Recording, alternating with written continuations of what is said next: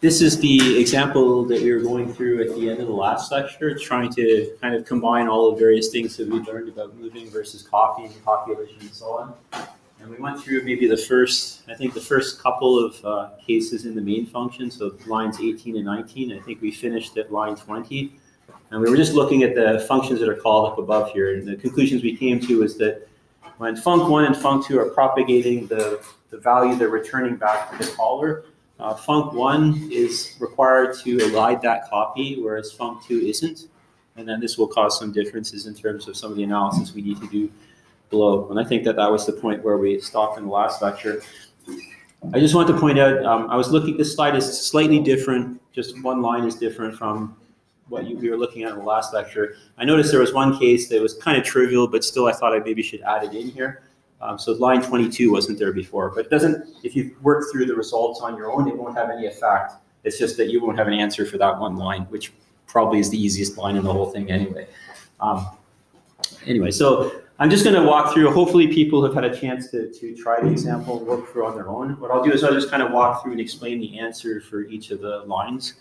And people can ask questions if they need clarifications about things. So starting at line 20, which again I think is where we left off, this line is going to result in the, by the way, CTOR is just an abbreviation for constructor, so this is the default constructor. So this line here is going to invoke the default constructor and basically nothing else. There's not going to be any copies because they're elided. So what's going to happen is when func1 gets called, because the propagating of the return value back from func1 is required to be elided, the return value of gadget, this default constructed gadget, will be constructed directly into you using a default constructor. So the only thing that happens on this line is the default constructor gets invoked. Line V is similar, except for the fact that we're not required, the compiler is not required to elide the copy that propagates the return value of G back to the caller.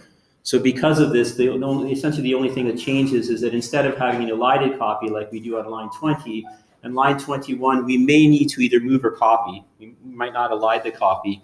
In the case that we don't elide the copy, then the question becomes, well, do we move or do we copy? So for this, we have to look at the actual function definition here. So here we're returning G. G is an L value. However, if you remember, there's a special case rule that's handled for you have to use to handle return statements of functions. In other words, the kind of the default behavior of whether a move or copy is used is kind of overridden here. And kind of to simplify the rule as much as possible, effectively what it does is it says treat the return expression as an R value, even if it's not, and then try to propagate the return value back. In this case, if we treat this as an R value expression, this is going to pick up the move constructor, so it will move. So in this case, we're going to use a move operation. If it's not elided, it could be elided, and probably for a reasonable compiler with any decent optimizer would probably optimize out they probably elide the copy for something as simple as this function here. But you're not guaranteed that it will happen though. So that's at least lines 20 and 21. Line 22, which is the one line that I added from the example we had at the end of the previous lecture. This will just use the copy constructor. We're going to propagate the value from V to W. V is an L value expression, so it can't move, so it's going to copy. The next bunch of lines that follow are basically things where we're doing assignments.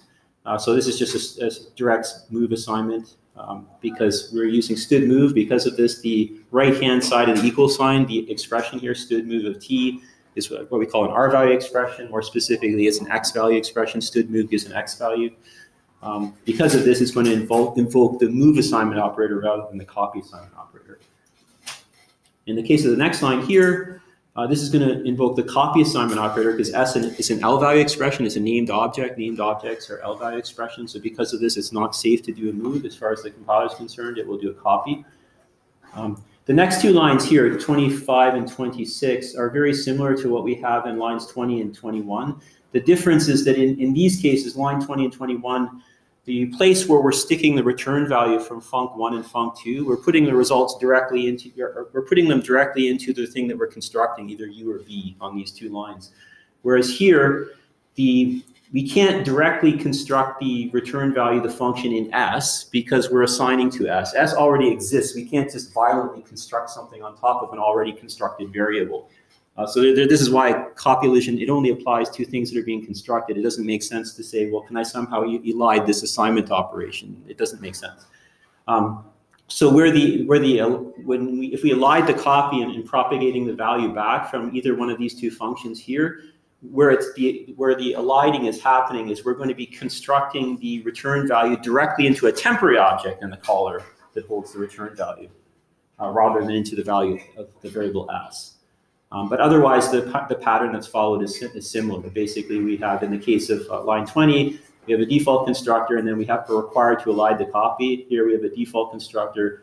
We're required to elide the copy. So what will happen is the gadget object, which is default constructed inside func1, will be placed directly into a temporary object that holds the return value. And then that temporary object will be used for a move assignment. This is where the move assignment comes from, to assign the return value of the function to s. And then going from line 25 to line 26 is basically the same story. The only difference is that, unlike the case of line 25 where the copy is elided, when we're returning the value back from func1 to the caller, it's required that the copy that does this is elided, whereas in this case it's not required. So the only difference is in the case of func2, we may also have either a move or copy happening to propagate the return value from the function back up to the caller. Then the question becomes, well, is it a move or is it a copy? If it's not elided, which one does it do? Again, we look at the code for the function. Although we're returning an L value, again, return statements have a special rule. We're returning a local variable of the function. So it's allowed to be treated first as an R value, in which case a move would happen. So we're going to use a move to propagate the return value back. So this is why it says move constructor here. And then the assignment of the return value of func2 to s, this is going to be done via a move, because the expression on the right-hand side of the equal sign is a R value expression. So it will be able to do a move. Again, if you have an expression which is the result of a function that returns by value, which is what we have here, func2 bracket bracket is the result of a function that returns by value. This is an R value expression. So this is why move is used here. Then here we're calling func3, and func3, if we look up above here, it takes a gadget by value. So we're passing by value. So we have s sitting in the caller. It's a local variable of the caller. We somehow have to get s into g, because g is the local variable of function being called. Well, we have to do this by copying, either copying or moving. In this case, because the source for the copy or move is an L value expression, s is a named object, named objects are L values, this is going to do a copy, because it wouldn't be safe to be doing a move in this case. If we replace s by std move of s, then this will do a move. It will invoke the move constructor. Because again, std move, the whole purpose of std move is basically to force a move to happen. In terms of the mechanics of it, std move of s is an R value expression, therefore it will be safe to do a move. And then lastly, this is probably the most tricky one of all of them. This is going to result in just a single default constructor being invoked for the gadget class. What's going to happen here is we're calling func1, we're calling func3, and we're passing to it the return value of func1. So if there's no copy elision, what would happen is we call func1. This is going to default construct a gadget, which then gets copied into a temporary object in the caller. And then that temporary object in the caller is then propagated to the parameter g of func3. But because the compiler is required to not create temporary objects except when it really has to, and in this case, both of the copies that are required must be elided. They're both required to be elided. So the copy that would propagate the return value of this function back to the caller, because we're returning a pure R value expression here, it must be elided. And also, the thing that's being passed to func3 when we're passing this pure R value expression here into func3, this also must be elided. So essentially what happens, because both of the copies are elided, the temporary object that would be kind of the middleman for those copies is eliminated, because they don't need to exist if you don't do the copies in the first place. So essentially what happens in on this line of code here is when this function gets called, it's going to directly construct its return value into the local variable of the function func3 that's about to be called. So that's all that happens. Anyway, any questions about any of that? Okay. So that's all about copy elision, thankfully. Now I'm just going to make a few additional comments about moving and copying. We're almost done this. Then we can go on to some other less tedious stuff. So this slide has also already been largely covered from other material. It's just pointing out that std move is a template member function. If you really care how it's defined, sorry, it's a template function. I don't know what I just said. It's a template function. Anyway, it's defined typically something looking like this, but don't worry too much about what's going on here. There's some gross stuff about what happens in C++ when you have references to references and they don't make sense, so you have to collapse them into some other type. And then this causes other complications. But effectively, if you ignore these things, all this is doing is it's just doing a static cast. So you're passing it a parameter x of some type t, and it's just converting it into a t-ref ref. It's basically converting it into an Rvalue-Reference of type t. Functions that return Rvalue-References are x values, or more generally R-value expressions, which will force a move to happen. But you normally wouldn't write a static cast. Instead, you would just use std move. But that's largely been covered. The only other thing I want to do, I just want to talk about like swap. This is like a very classic kind of algorithm. You have two variables of the same type. So we have like an x and y, which are both objects of type t, and we want to swap their values. So of course we pass by value or pass by reference, because if we pass by value to this function, we'd be swapping local copies and we wouldn't actually change anything in the caller. So we're passing by reference. And the prototypical way that you would implement this, if you didn't care about efficiency at all, is you would implement things like this. You introduce some like temporary object, well, not a compiler temporary object, but your own kind of temporary variable to hold the value of x, then you write y into x, and then you write temp into y, and effectively you've swapped x and y. In each of these cases, though, this is going to use a copy operation. So this is going to use a copy construction to propagate the value of x into temp. It will use copy assignment to propagate the value of y to x, and copy assignment to propagate the value of temp to y. So overall, what we have are 3 copies. But for most interesting types, copies are much less efficient than moves. So could we write this such that we use moves instead of copies? In principle, we could, and that's what I'll look at on the next slide. So one reason we might want to use moves instead of copies would be, again, because of efficiency. Another reason might be, what happens if the type's not copyable? It's only movable. Well, then this algorithm can't work. Although in principle, you should be able to swap the values because you can move them. That's good enough to be able to do a swap. So the way we would want to do this instead is we'd want to implement things something like what's shown here. So what we've done is we've just thrown in a bunch of std moves to force moves to happen in places where normally a copy would happen. But if we look at the code more carefully, we can conclude that the copies can be safely replaced by moves. The reason why, if we kind of walk through this, when we're doing std move here, this is going to force a move construction operation to take place. So x will get propagated into temp by using a move construction, like a move operation. Before we start to panic and go, oh my God, x is used down below here, it's important to look at how it's being used. It's being assigned to. So even though we may be completely mutilating the value of x on this line here, it's okay because we never use that mutilated value. Before we have a chance to use that mutilated value, we're replacing it by another value by assigning over top of it, by assigning value to it. So it's safe to, in this case, it's completely safe to do a move here because even though x is used below, we never look at its value, we just assign over top of whatever was there. So we never have an opportunity to use that mangled value in some kind of bad way. And it's a similar story with this line here. By putting in std move, we're going to force a move assignment to happen rather than copy assignment. But this is safe to do because even though y is used below, it's used to basically assign to. So we never actually look at the value of y that we've possibly mangled by the move operation. And then lastly, this last move is safe to insert here, moving from temp to y.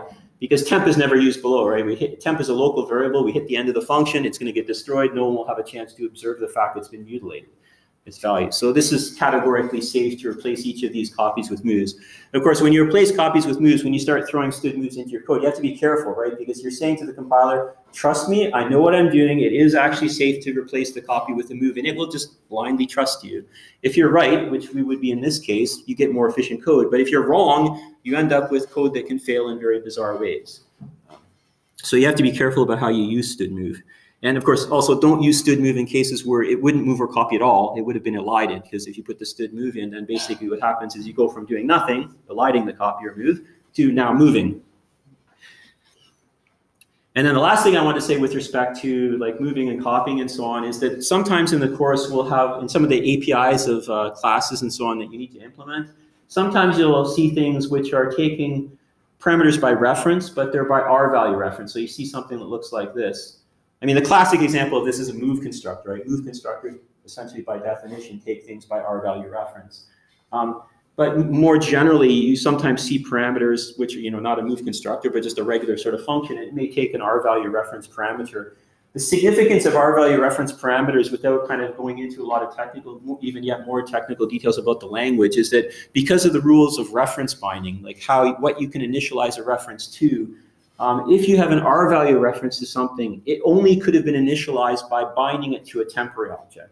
Because of the way the rules are defined, what you can bind to an R-value reference, essentially you can only bind R-value expressions to R-value references. So because of this, the only thing that could be this reference could refer to in this function is a temporary object or something that someone did stood move to it, which is basically saying, treat it as if it was a temporary object that's safe to obliterate its value and no one will be able to notice it. The reason why this is important is if you're writing a function, if you're implementing this function here, effectively what you're doing, just like regular, you're taking it by reference so you can modify the value. But the thing is, because it's an R-value reference, and R-value references only can be bound to temporary objects, when you're implementing this, you know that even if I completely obliterate the value of X, maybe to make the code more efficient, it cannot have any bad effect on the caller because they can never observe this change. So typically where you see this in interfaces is places where it would allow more efficient implementation of the algorithm, whatever func is doing in this case. If it knew that it can change the value of X to do its job, and not have any fear that the person who's calling is somehow going to be messed up by me changing the value of X in my implementation, I can do this. So this is a kind of common pattern. And effectively, this is the difference between a copy constructor and a move constructor. The compiler actually sees them as exactly the same thing. They're both doing a copy. The difference is that the one that takes an R-value reference, because the R-value reference only can be bound to a temporary object, implied in that is that function could mutilate the value. In other words, the move constructor could mutilate the value of the parameter that's passed in, and you know that no one can notice it. But more generally, you can have any function taking R-value references, taking parameters by R-value reference. And the idea is, when you see this kind of pattern, you know it's safe to mutilate the value of that object. The caller can never observe it. Anyway, so that's the last thing I wanted to say. I'm not going to get into like all the rules of reference binding and so on, because it's kind of more than what you need to know. But the most important thing to understand is that R-value references can only be bound to either temporary objects or things that are being told to be treated as temporary objects by std-move, or more specifically, they can only be bound to R-value expressions. If you try to bind an R-value reference to an L-value expression, the compiler will probably give you an error message saying something like, this must be an R-value. And at least now you know what that means.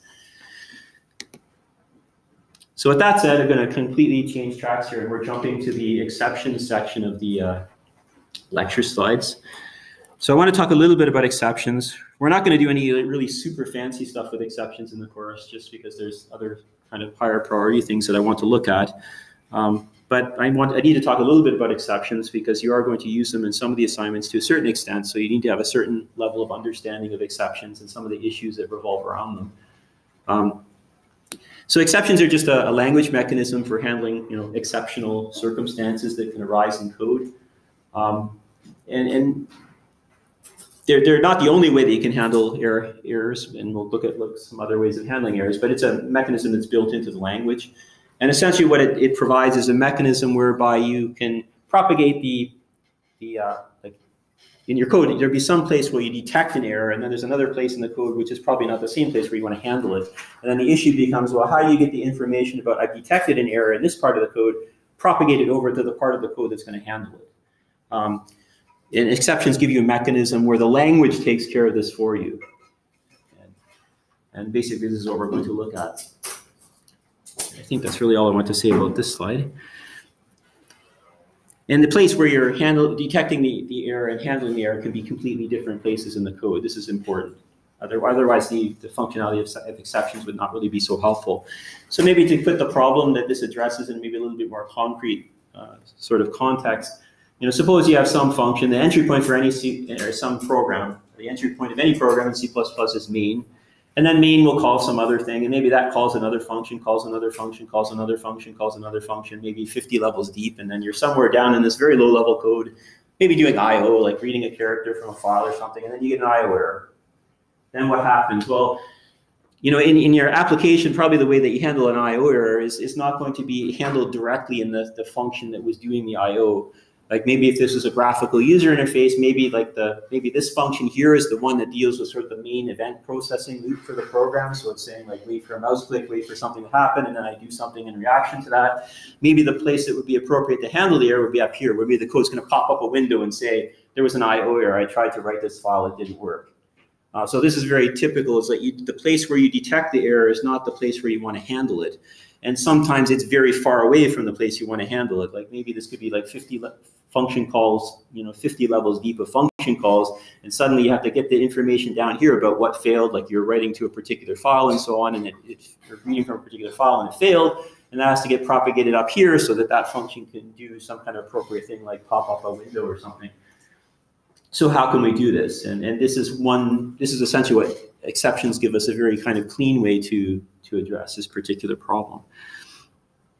So with traditional error handling, so kind of in the absence of exceptions, the sort of ways that we have to deal with errors on the very most extreme level, we could say any error, we terminate the program. But this is almost never going to be a viable solution in practice. If you imagine you're working at, using your editor, text editor, working very hard on your programming assignment for the course, and then you mistype the name of the file to save to, and then it says it's like an invalid file name, error, terminate, and you just lost all your edits you were doing. This would not be a very good solution. So this is, in practice, like in the vast majority of cases, wouldn't be acceptable. A more reasonable approach might be something like what's indicated in the second bullet, where you use error codes, like return values of functions are used to signal whether or not things succeeded or failed.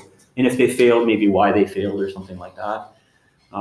So this could be passed back through like the return value of function, or maybe you have a reference parameter that's passed in that's not a reference to const, but it's a reference to something you can change, and then you can pass values effectively out through reference parameters. That would be another way, or God forbid, use a global variable like errno or something like that. You really don't want to do this, but even the standard library, they use errno, which is, they're kind of deeply regretting at this point, I guess, or probably long ago.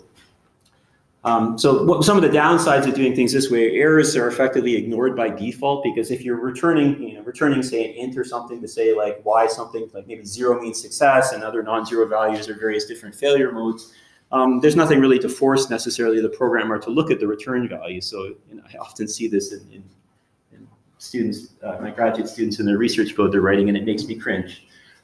If they have functions that can fail and they don't check if they fail, and then I say, well, how do you know that your results are right? And it's like, well, I don't know. Inspire great confidence. It's a very common sort of thing. So it's a bad use. So first of all, if you have functions that return values and you care whether they succeeded or not, you better check. But even if you have the discipline to do it, I mean, sometimes you may miss. You have hundreds of places where you need to check, you miss one, and then you have a bug. So this is the kind of downside associated with this sort of approach. Also, too, because you have to actually be checking return codes in a lot of different places, checking return values of functions, this can clutter up your code. You get like all these ifs all over the place, checking to see like if this function failed, et cetera, et cetera. So it'd be kind of messy, affects readability, maintainability of the code, and so on. Another sort of approach you could use is maybe have some kind of error handling function. So if anything goes wrong in the program, you call this particular function, and it will try to recover from the error. The problem with this is that often there's certain types of errors that maybe can't really be recovered from in this sort of manner. Other times it might be difficult to get the information into the function. It needs to be able to do a reasonable job at handling things. So this often doesn't work so well. It's okay in some cases, but maybe not such a viable approach in general. So with the traditional error handling approaches, as I'm calling it, this is illustrating using return values to handle errors. So here what we have is a function main, which is calling func1, which is calling func2, which is calling func3. And only func3 can actually fail. So the idea here is the ... operations in func1, there's nothing that can go wrong, like it just always works. And then in func2, this ... there's nothing that can go wrong here, it just works. But func3, the ... here, it's doing some operation that could fail, and this is why it's using some variable called success, which it defaults to false, and then depending on whether this ... fails or not, it will set success to true or leave it as false. So that the important thing to understand about this example, func3 can fail, but nothing else can fail. But if you're using return codes to indicate failure, this gets kind of messy, because if func3 fails, func3 is called by func2, which is called by func1, which is called by main. So the return type of all of these functions has to be bool, so that you can propagate all the way back up the call chain the fact that func3 failed, because like func2 can't fail and func1 can't fail. So in principle, their return value should be void. Like they shouldn't need to pass anything back because like they can't fail. But because they call something else that can fail, and you might need to signal back to the person who called you that that thing you called failed, now you get this kind of domino reaction or chain effect where now all the functions in this call chain all have to have non-void return types, and you have to worry about all this grossness of saying like, if this thing failed, we do this. If this thing failed, we do this. And it's just kind of ugly. But this is the way that we do things if we're using return codes and so on. So like this would not be an approach based on exception handling. So kind of keep that in mind, and then I'll contrast this with how we would do things with exceptions. So with exceptions, the basic way things work is that when an error condition is detected, you throw in what's called an exception. An exception is just an object, like a variable. And you throw an exception using a throw statement in the language. You say throw, and then you give it a variable to throw, an object to throw. And the idea is the exception object, the thing that you're throwing, somehow describes the particular error that you've encountered. If it was an IO error, maybe like the type of the thing that you're throwing is like an IO error type. And then maybe as like members, it has something about what was the name of the file that you were accessing when the IO error occurred, maybe offset in the file, something like that. And the place where you handle, then when you throw an exception, the exception will be caught by some other part of the code, which is a handler to handle the error. This is done using a catch clause of a try statement, which I'll talk about a little bit later. And the basic idea is, there's some other part of the code, you can handle certain types of problems, and then you do write the code appropriately to handle the types of errors that particular code is intended to handle. And the place, again, where you're handling the code can be different from the place where you're recognizing that there's an error. This is important because often you don't want to handle the error at the same place where you detect the error, and often there are faraway parts of the code. The error-free code path, like you basically eliminate a lot of these, as we'll see in a moment, you eliminate a lot of these if conditions here because you just write the code assuming it won't fail. So essentially what your code looks like is the error-free path. The only place where the errors are where the error, the types of errors that can arise in the code sort of manifest themselves in the places where you're handling the errors. So it tends to sometimes clean up the code a little bit because it eliminates all these extra ifs, checking to see whether things have failed or not. The language essentially takes care of this control flow for you, and you don't need to put the ifs in. Although some of you have noticed, and they've been using code coverage tools and using branch coverage. I had at least one student who's asked me, there's like these branches that I didn't write in my code, and it's saying I'm not like getting coverage of them. That's essentially an extra control flow that's being introduced by the compiler to handle exceptions. So it basically, there's kind of ifs there, but the compiler writes it for you. So because it writes it for you, there can't be bugs as long as your compiler is a reasonable compiler. And it just makes things a lot easier. And the code's cleaner because it doesn't explicitly appear in your code, the control flow that's introduced by the compiler. Also, you can argue that error conditions are less likely to go undetected because if you throw an exception and you don't catch it, this will terminate your program with an error message, probably saying something like uncaught exception. So it kind of forces people not to ignore errors. Although I guess you could still catch it and then ignore it, but you have to go out of your way to ignore it, which is less likely to happen. So if we take the earlier code example and replace it with a scheme that uses exceptions, so we have like main, which is calling func1, which calls func2, which calls func3, and func3 can fail.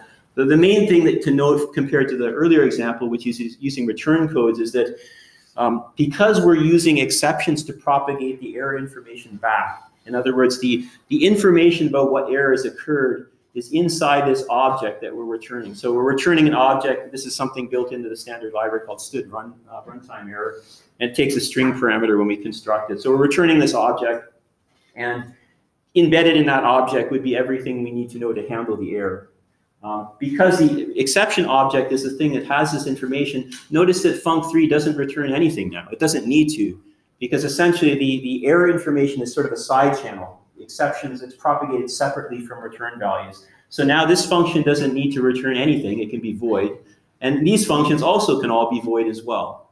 And if anything goes wrong, if this function actually does throw an exception, what happens is you get violently ripped out of this function without completing whatever still needs to be done. You would get thrown back into this function, which called it. You get violently ripped out of this function because there's nothing here to handle the error. You get put back to where you were called from, which is this function here. Because there's not any try-catch block here, you get violently ripped out of this function and brought into here, where you're called func1. And then here it would go, oh, there's a try block. Now let's try to see if we can handle the error. catch ... means catch any exception. So then it would go into this error handling printout failed. So this is kind of the mechanism by which things work. The most important thing to observe here is that we don't need any special return type for the function, because essentially the exceptions give us kind of a side channel. We don't need to propagate things through return values. Instead, we're propagating it through this mechanism that's provided by the language. And it makes sure that this exception object gets safely propagated to whoever needs to get it to handle the error.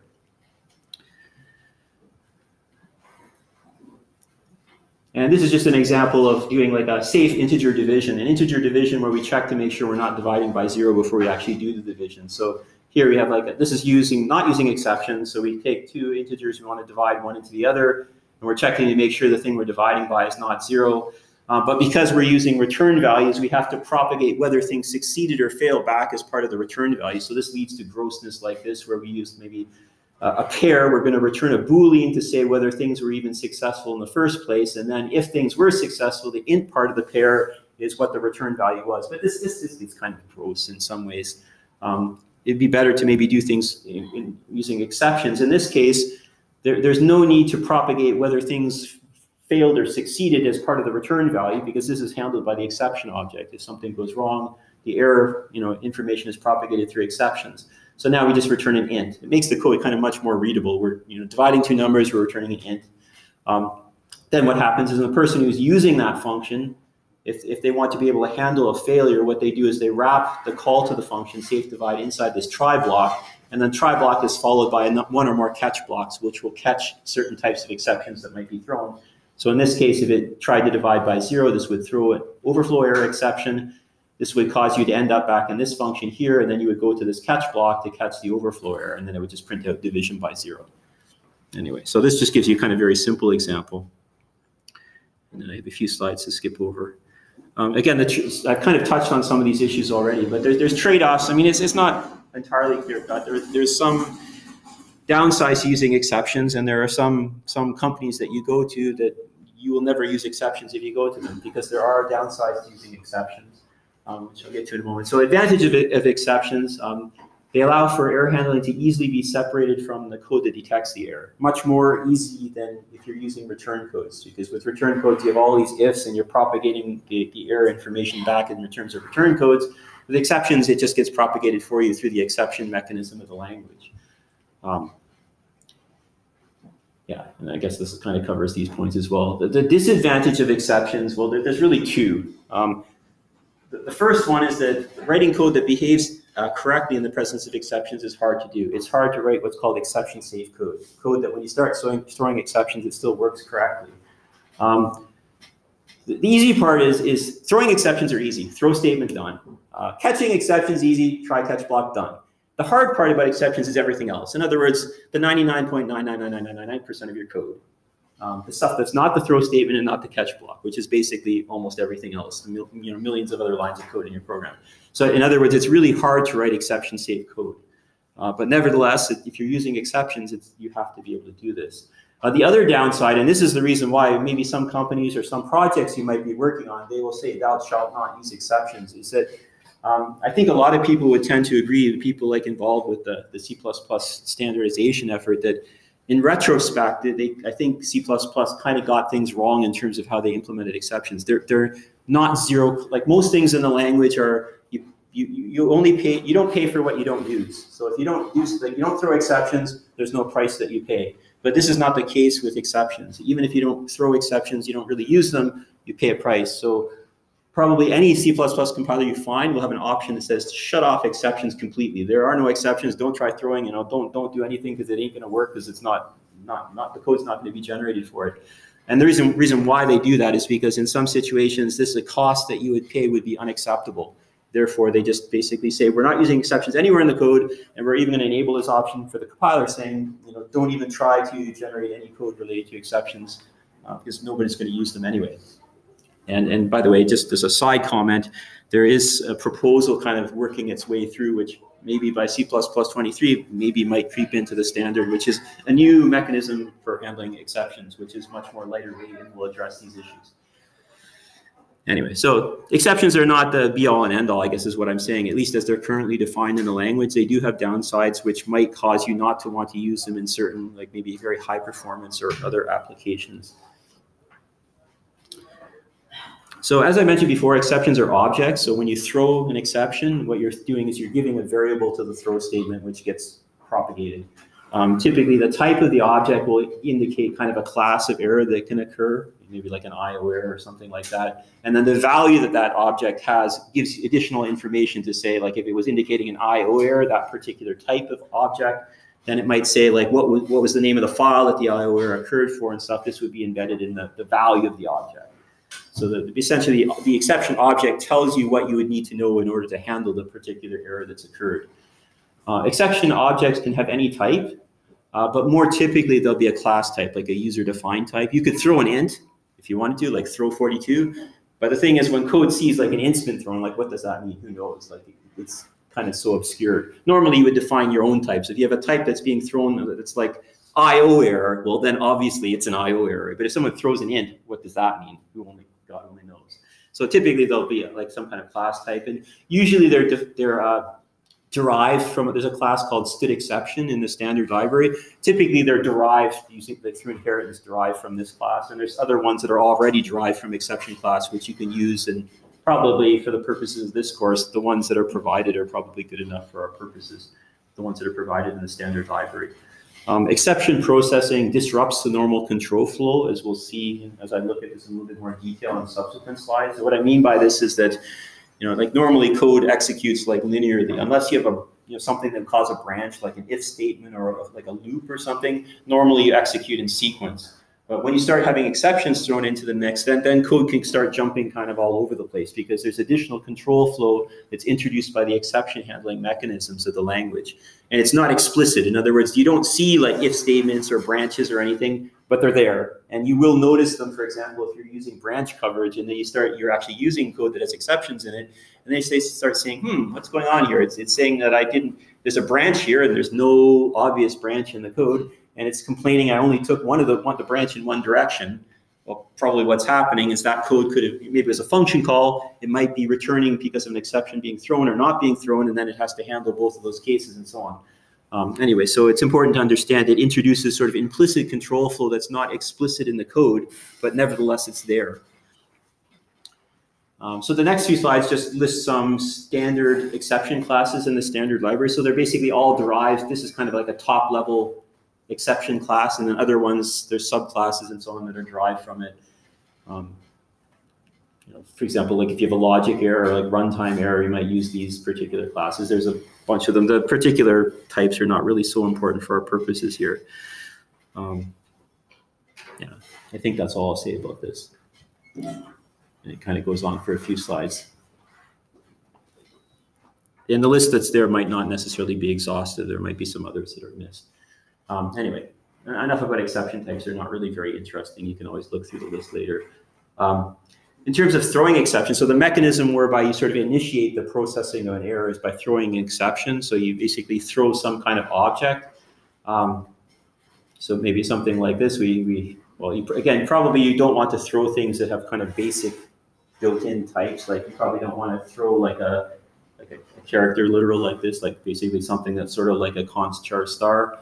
But anyway, we can do it. So you could still do something like this, and then you could have a try statement where you're doing something that might cause this throw statement to occur, and then you say something like catch, and then you can catch like something of character, a const char star type.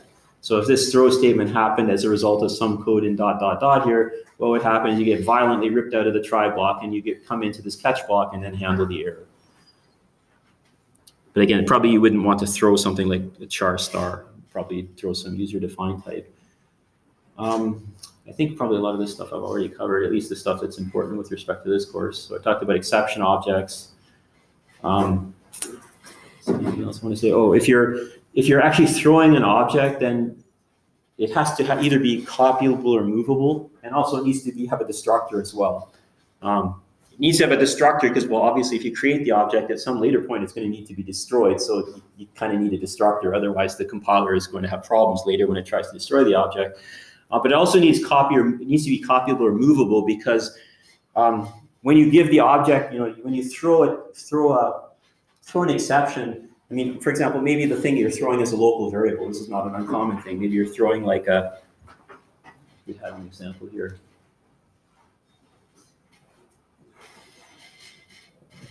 Yeah, like here, for example, the thing that we're throwing, yeah, like in this throw statement, we're throwing, sorry, this is maybe not a good example. Anyway, but even if you imagine, for example, you're just throwing, like, ignore all the other fluff on this line. If you're just saying, like, throw stood overflow error addition, like semicolon, you're basically throwing like a temporary object or a placeholder for a temporary object that's local to this function. You're throwing a local variable. So when you get violently ripped out of this function doing the throw statement, that object's going away because it's a local variable. So because of this, the language needs a way to, or there needs to be a mechanism whereby the compiler is allowed to take the thing that you're throwing and make a copy of it, either by copying or moving. Because the thing, a lot of the time, the thing that you're throwing is about to go away because you're getting ripped out of the function. It's a local variable. It's going to be destroyed. So this is the reason why there's the constraint that it needs to be essentially be copyable and removable. It needs to be able to be moved around by the compiler so it can make sure that it's in some place that it's not going to be destroyed before you're done with it. And it may get copied and moved around a number of places before it actually gets handled at some later point.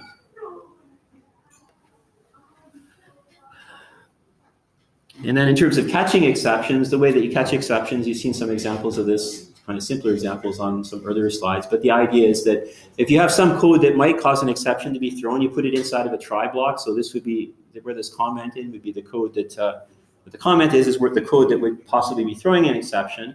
And then you can have as many catch blocks as you want after the try block, or sorry, catch clauses after the try block as you want. And you can catch different types of errors. So for example, if the thing that was thrown here was a logic error, then it would come into this code here, and the exception would be available through the variable e, and you could process the error here. If it's through a runtime error, you would come into this code, and the variable e would be a reference to the actual exception object that was thrown, and then ... is just like anything. So, and it does them in the order that they're listed. So this would just be kind of a catch-all for any ones that weren't caught by the earlier catch clauses. When you're catching exceptions, it's a good idea to catch exceptions by reference. One of the reasons why is you want to try to avoid copying, because maybe the thing that threw the exception in the first place, you're trying to copy or move or whatever, well, probably more likely copy, and maybe this need to allocate memory, but you ran out of memory, and now that's why it's throwing an exception. So if, while you're processing the exceptions, you force an exception to be copied again, this could cause an exception to be thrown because the copy happens by a copy constructor. The copy constructor may be doing things that could cause an exception to be thrown. And as we'll see momentarily, if you throw an exception while you're processing an exception, this will kill your program because you're not allowed to throw exceptions while an exception is actually in flight, like being processed. So it's a good idea to catch exceptions by reference, like basically what was being done here. Like you could leave out the ampersand, and then you're going to be, and also the const as well, and then you're going to be catching by value. So it will copy the exception object into E. And it's kind of like a local variable, but here we're catching by reference, so there's no copy. It will just refer to wherever that exception object's sitting in memory. Also, catching by reference is a good idea in situations, well, it's necessary in cases where sometimes you want to catch the exception, change the exception object, like modify it, and then rethrow the exception. So you're not really handling it, but you want to add some additional information into the exception object for the person up above who's eventually going to be handling the error. If you catch it by value, sure, you can change the value of the exception object, but it gets thrown away. You're just modifying a local copy of it. So this is another reason you might want to catch by reference. And then slicing, I'm not going to talk about because we don't really talk about inheritance much in this course at all. It pertains more to inheritance. And then there's a bunch of slides here which go into a bit more detail than what we need, so I'll just skip over them. You can rethrow an exception. So for example, suppose I have some code that might throw an exception. So I have a try block, and then this catch block, well, this will catch anything because of the ... But I can then say, well, I want to actually take the object that I've caught and throw it again. So in this case here, if I'm catching like ... obviously I don't really know what it is. Like there's no name that I can refer to that object by, but I can just say throw. If you say throw, this is just saying like rethrow the exception that was just caught. So sometimes you want to do this, although typically you wouldn't just catch it and then throw it immediately. Maybe you might do something like you catch it, you may modify some of the data in the object and then rethrow it with additional information added, for example. Although in this case, you couldn't do it because there's no variable name by which you can refer it because we're using ... But if you caught it with like some specific type, you might then modify it and then rethrow it, for example. And again, there's some more detail. And then this is I need to go through in a bit more detail because this is kind of it somehow kind of lies at the heart of why it is that it's difficult to write exception-safe code, like code that works correctly and the process of exceptions. And we'll come back to this even in more detail a little bit later in the course. I've sort of split the part on exceptions over 2 different parts in time in the course. Doing the more basic stuff at the beginning, we'll come back and look at some of the more nuanced stuff a little bit later. But at least the more nuanced stuff we don't need too badly in this course. So it can be deferred to a little bit later. Anyway, so as I was mentioning, when you throw an exception, basically what this causes to happen is a process called stack unwinding, where essentially this is the process that gets you from the place where the throw statement is happening to the place where you're actually ultimately catching the exception and handling it.